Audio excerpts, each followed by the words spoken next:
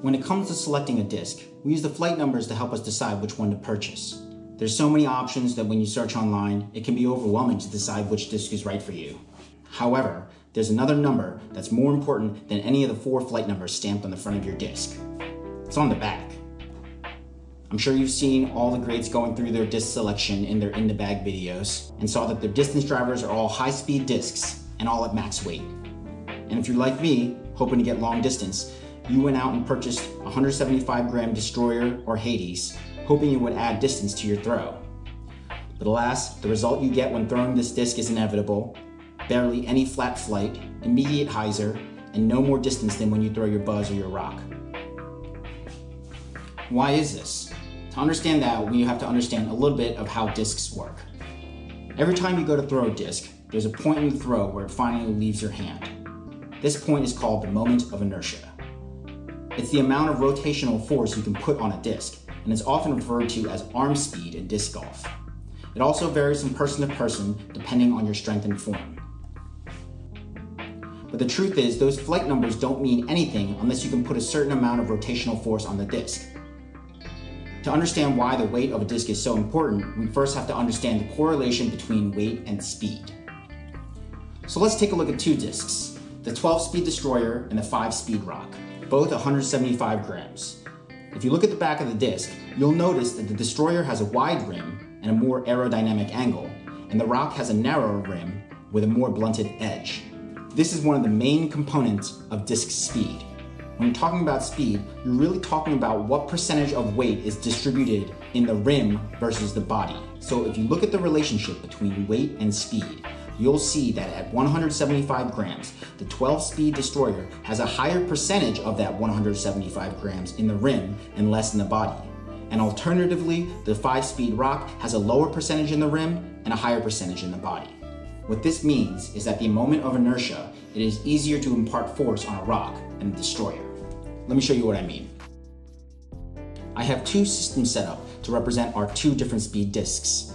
Both are equal in weight and both have a constant amount of force being imparted. That represents your arm speed. Here on the left, you can see I have the weights distributed closer to the center, representing our mid-range disc, with more of the weight in the body than on the rim. Here on the right, you can see those 4 weights have been shifted to the edge, closer to where the rim would be.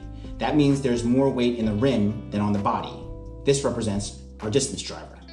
So let's see what happens when I let the force impart its inertia onto the disc.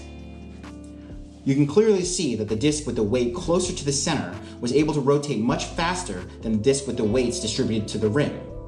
This shows that it's easier to impart rotational force on discs with weight distributed closer to the center. This is why experienced players always recommend putting and mid-range discs to beginners. They're generally said to be easier to control, but the truth is it takes less force to get a proper flight path out of those discs.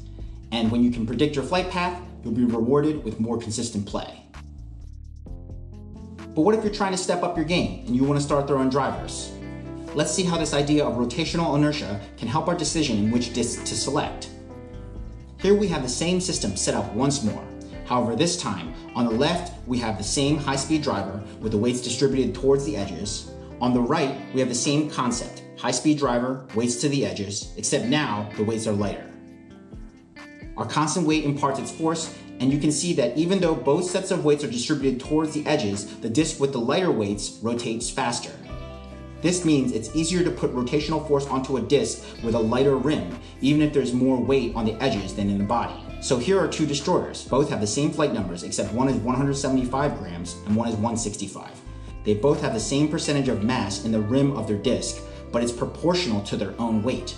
That means if the heavier disc needs X amount of force for proper flight, then the lighter one needs 6% less force because it's 94% of the weight. As you continue to reduce the weight of the disc, you continue to reduce the force needed for proper flight. This, however, does come with a caveat.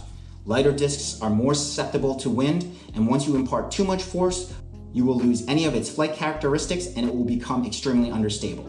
This is why pros throw max weight discs, because they have the ability and form to obtain a proper flight path from heavier discs, and the added weight gives them the most control, especially in windy conditions.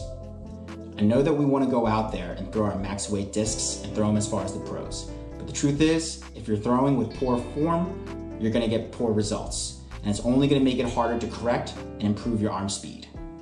Imagine going to the gym and trying to hit the weights.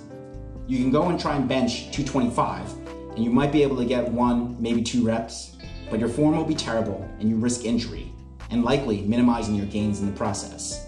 In reality, if you lower your weight and train with proper form, you'll be able to increase the weight gradually over time and continue to make gains.